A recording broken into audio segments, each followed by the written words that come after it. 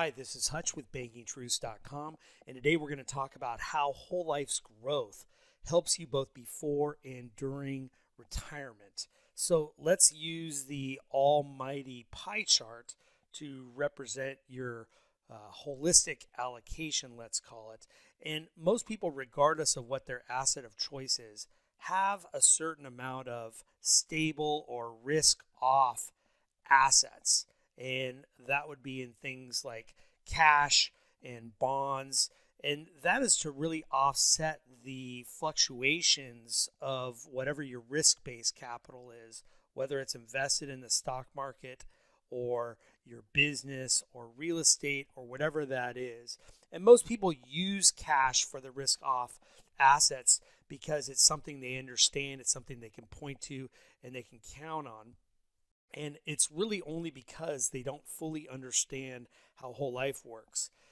The cost of that is what you're seeing here on this chart. So if black represents $100,000 in a cash account over time, what you can see is at the end of 18 years, you barely have you don't even have $120,000.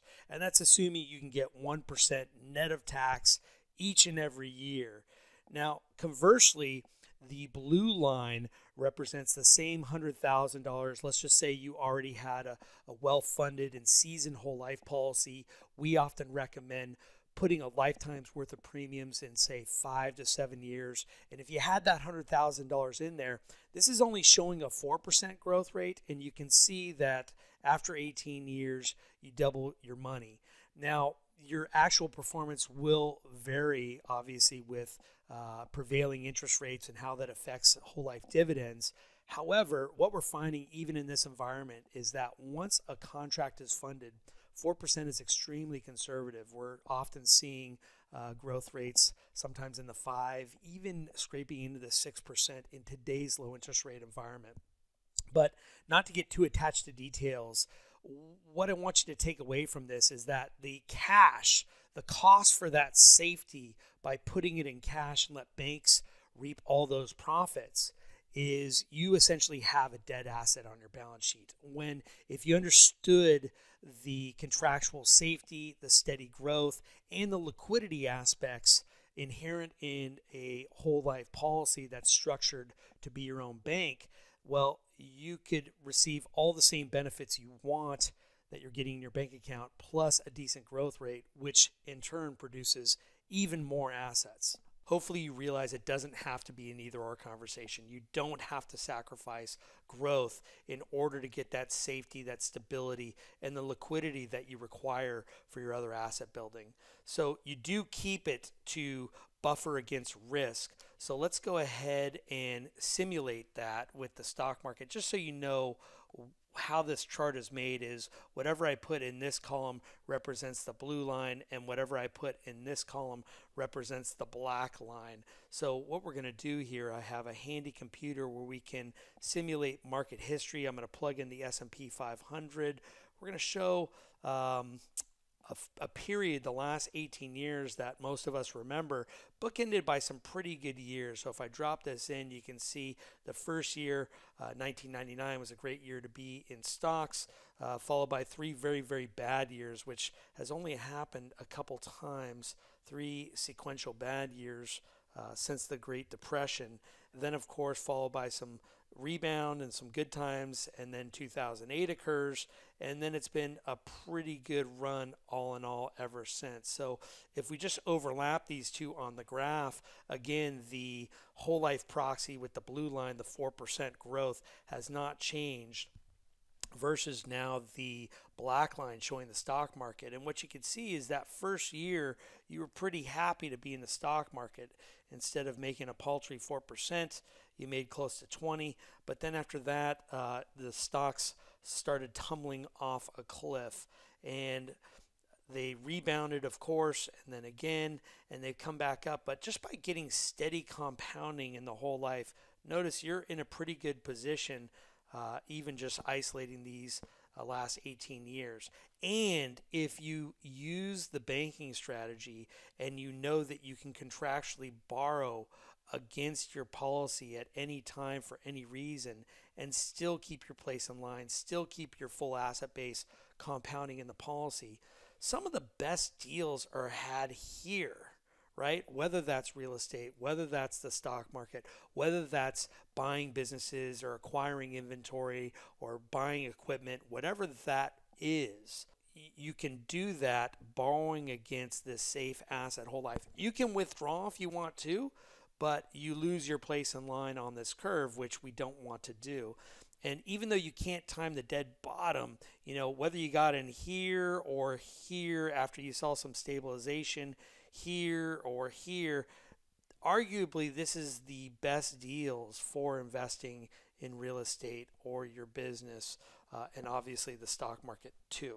Even though I have the artistic prowess of a third grader, I think this is a pretty clear picture of how whole life can help you before retirement. Let's talk about how it helps during retirement.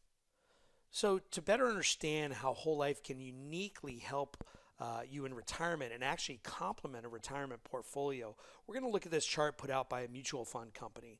And it is attempting to describe the dangers of excessive withdrawal rates on a portfolio. If you've ever heard of the 4% rule, that's what this chart is attempting to prove. This dark blue line you see here that's heading off to the races during retirement is showing only 4% withdrawals coming from $1 million retirement portfolio. And these other colors are 5, 6, 7, 8% withdrawals from the same portfolio. And what you can clearly see is if you take more than 4% in this scenario, you run the risk of running out of money before running out of breath. And the greater the withdrawal amount you take, the more you're playing chicken with your life expectancy. So just to fully understand what is happening here, they're taking $1 million portfolio and they're back testing it.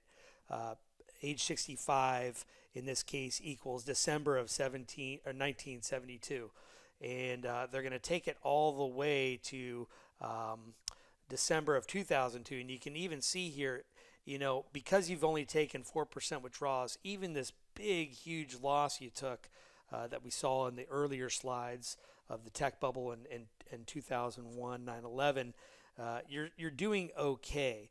And it was really this early loss that was the culprit here.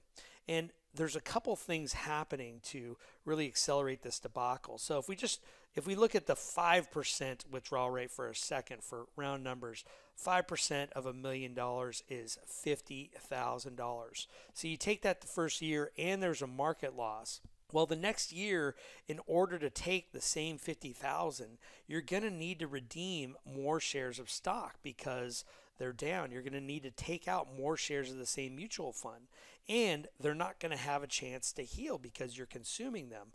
But there's something else happening. There's something called inflation.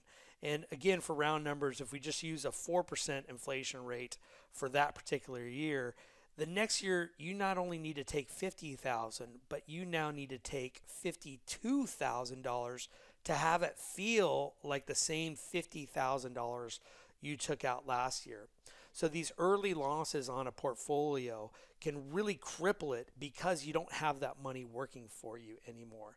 Now, if you had the foresight to have a very well-seasoned whole life policy, as we saw, where you just had that steady growth rate going forward, one of the things you could theoretically do if there was an early loss or any time there was one of these market losses is from your portfolio that's invested in all kinds of stocks, bonds, and mutual funds, you could really just say, you know what, let's just hit the brakes on that. I'm not going to take from my portfolio.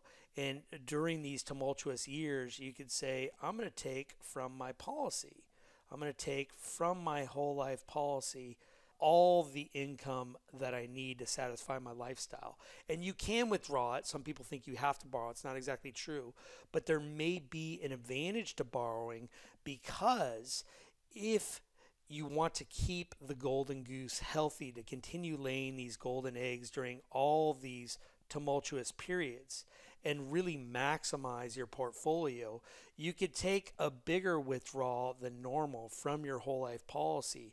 And when your stock base, your market based assets were to heal, you could go ahead and replenish your whole life policy from redeeming more shares of stock as they were on their way back up.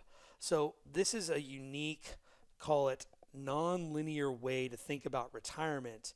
And although you'll have to test and measure this for yourself, potentially you can take a greater withdrawal rate than what the money managers are telling you. You have to think for a second that it's a little self-serving, since their compensation comes from keeping your money invested all the time. Of course, they would want to tell you that you could only take 4%, or nowadays they're even saying, with low interest rates, it's not the 4% rule, it's the 3% rule.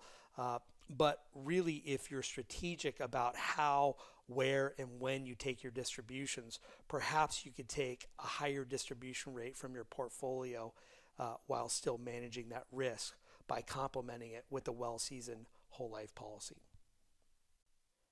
And it's a shame that the insurance and investment industries are constantly bashing each other, usually from a lack of understanding, and that there aren't more advisors who understand the validity of each and how both camps can complement each other to produce a vastly better result for our clients.